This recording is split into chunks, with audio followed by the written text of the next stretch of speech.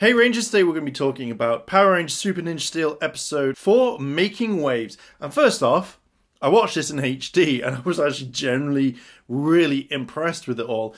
And I really like the style of episode and I kind of wish they would do more of this. Or I'm hoping there's going to be more of these sorts of episodes much later on in the series. So let's jump in and start the review. We open up on the park and there is an old sea captain and he is turning around saying like, hey, come and enter this competition, come catch Bruiser. And everyone's like, okay, kind of interested.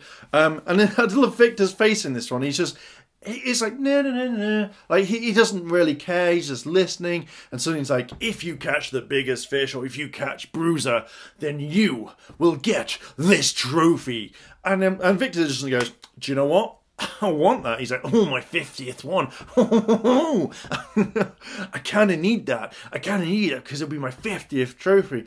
And Monty's like, yeah, I'll help you, Victor. And I'm like, oh, why? Why do you have to be like this? The Rangers meet up with Hayley's dad and he says that he's got this undersea drone that can actually like scan the bottom of the ocean. It can find Bruiser. It can find all these like things going on. And the Rangers are like, oh hell yeah, this is really cool. And Hayley's dad is really focused on picking up Bruiser, the trophy, just to prove to everybody. He also explains that he's got a net inbuilt into the drone, so if it does catch anything, it won't harm anyone. And everyone's like, oh, hell yeah, this is really cool. And the submarine is in the water, and it fires its net. It catches something. It catches a machine, which I thought originally was part of the Zord that they were going to have for this episode, but it's not. And this actually damages the drone, and they retrieve it, and this is when Sarah's mum comes in, and she's like, hey, I'm going to come help fix that sub, because that's broken. And Hayley's dad's like, oh, hello there. They start flirting, and everyone, like, the guy's like, oh yeah, it's fine. But Sarah and Hayley, they don't like it. They're like, ugh, that's really cringy. I don't know why. We come now back to the ship and Madame Odious is about to destroy Summer Cove with a tsunami machine that Doomwave has created. As she pushes the button, it doesn't work. That's because the sub has damaged the actual device. So Doomwave's like, oh, I've got to go fix it. We now come to the Rangers at the school and they're taking the submarine into the kind of workshop. They're going to fix it. Hayley's dad is going to actually repair it, where Sarah's mum is actually going to like download the data, make the coding, get it all programming, all of it's right so it can actually go back out. And this is when they start flirting with each other. And it's really nice to kind of see it. All the guys are like, yeah, that's cool, you know, they're kind of happy that love is now blooming. But Sarah and Hayley absolutely can't stand it. The guys find out that in the net is some metal parts that they don't recognize. So they decide that they're going to put it all back together, and that's their main focus for a while. This is when the girls go off and they start discussing. They start saying, hey, guess what? I really like your mama, I really like your dad, but I don't think they'll be really good together. When they kind of look back at the parents, they're kind of really getting along. And at this point, you see Hayley's dad turn around and say, the machine's going to take a while to download all the data. Let's go for a picnic. And this is when Sarah and Hayley are like, no, this can't happen. I know, let's sabotage this date. You've got Hayley going off to her dad saying, do you know that Sarah's mum really likes weird and spicy food? And he's like, oh, okay, well, I'm going to get some like stuff from that really exotic store. And Sarah goes to her mum, oh, you know, Hayley's dad really likes rides and stuff. And she's like, oh, okay, you know, that's really cool. So obviously the girls are now putting the ideas into the parents' head to actually ruin this. We come to the date and the girls are hiding away. Hayley's dad picks up one of these like spiced crickets and actually feeds it to Sarah's mum. And she eats it and she's like, oh, what's that? And he's like, oh, it's like fried cricket. I don't know why all of a sudden Nickelodeon decided to make this gag longer. Sarah's mum actually moves ahead and spits out. And rather than is a...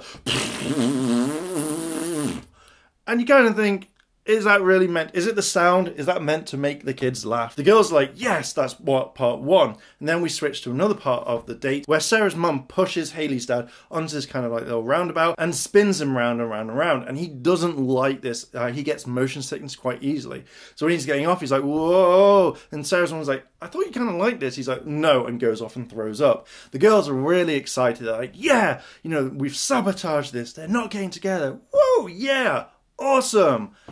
And then they say, we're going to go look after our parents. We now come to the guys and they finish putting the metal pieces together and it's the Galaxy Warriors logo. They say that they've got to quickly get to the beach, they've got to try and find the monster, and they all rush off. We now come to the beach and the Rangers are actually looking over from behind some rocks, and this really reminded me very similar to the old school style of Mighty Morphing, where the bad guys would be like, yeah, no one's about, we're going to talk about our plans, we're going to put them together, boom, boom, boom, there you go. With this, Doomwave is saying that the machine will almost be fixed and they'll create a tsunami, and this is when the Rangers all come out and go, do you know what? You're not going to happen, and they morph. And the fight scene on the beach was actually really good. I really like the angles. We see some beautiful slow motion kicks. We see some of the Basher bots being defeated, and Doomwave just grabs his machine and he dives into the water and the Rangers can't follow him. We have our lovable duo, the people that we actually come to watch the series for, the amazing Victor and Monty are now on the beach, and Monty shows Victor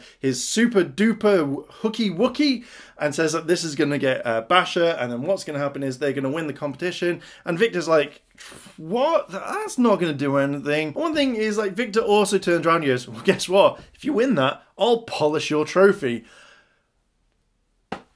That was very weird. I don't know, maybe Monty really likes polishing all the trophies. I don't know.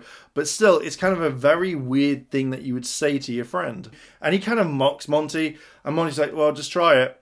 He puts it on and he casts the line into the sea, and then suddenly Victor gets like pulled off and gets dragged. And I'm like, good. You deserve it, Victor. You deserve it. And he's like, Monty, help! And he's just being dragged. If I was Monty, I'd be like, oh, don't mock my stuff then. We now come back to the school and Mick is throwing the drone away. The Rangers come in and Hayley runs in and goes like, my dad's drone, what are you doing? And Mick's like, well, your dad rang earlier and didn't really want it, so I'm just throwing it away. It can't be fixed, you know, there's only 2 people that could do it. And the Rangers are like, oh no, what are we going to do? Mick then turns around and goes, actually, I've got an idea. You guys go here, you guys go there.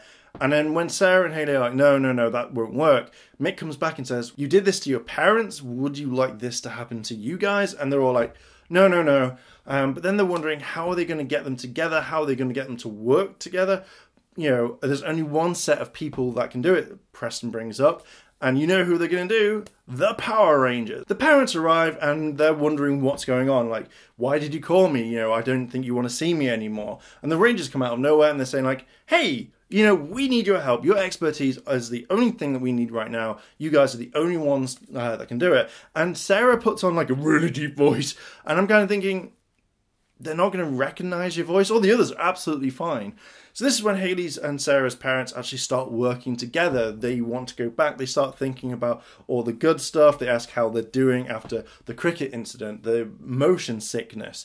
And they start kind of liking each other and a little bit of flirting carries on. When the drone has been repaired, the Rangers take it down to the beach to say, look, you know, we need to find this monster really quickly and his machine. And so they take the drone to the beach. When the Rangers get to the beach, they are attacked by Doomwave and a load of Basher bots. And there's a lot more fighting. Doomwave attacks Kelvin and he attacks Preston because they still have the sub. At this point, this is when like all the other Rangers kind of like take on Doomwave and the Rangers put the sub in the water. The sub actually starts going and we have the Rangers like controlling it with the remote control, but Doomwave kind of like knocks it out their hand and it kind of goes in the water and the Rangers are like, no, what are we gonna do? Sarah picks up the remote control. They find the actual tsunami machine and they fire the net. It kind of like brings it to shore. And this is when Levi and Brody take down Doomwave by using like a special attack, which is Sentai footage. At the very end, Levi goes like, I'm taking a selfie, and I'm kind of like, it doesn't feel like this is you, so obviously they had to say that in the footage. Sarah and Hayley destroy the machine, which then leads Cosmo, I think.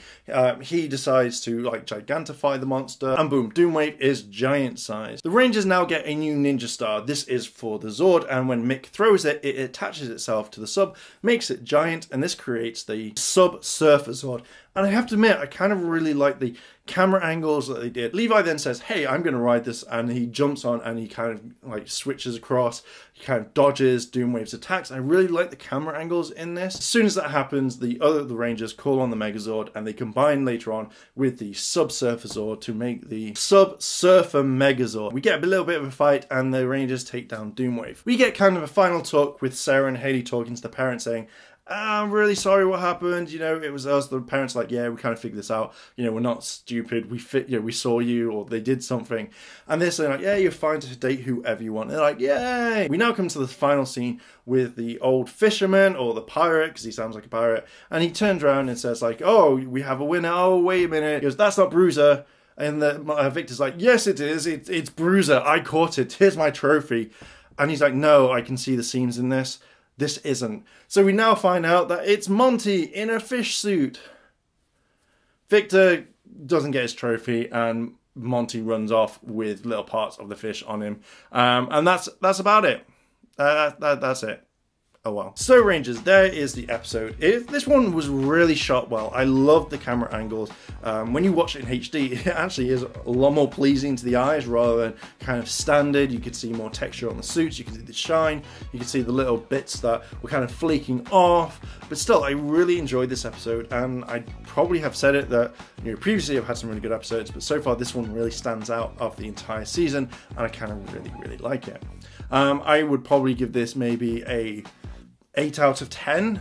Monty and Victor weren't really annoying as they normally are, but apart from that, it was a solid episode. It did what it said on the tin, and to be honest, I'm looking forward to more episodes of Super Ninja Steel now. So Rangers, what are your thoughts? Did you like this episode? Did you not? Would you watch it again? What was your favorite part of the episode? Let me know down below in the comments. If you've liked this video, like, favorite, and hopefully consider subscribing. If you want to check out all the other videos on the channel, you can here.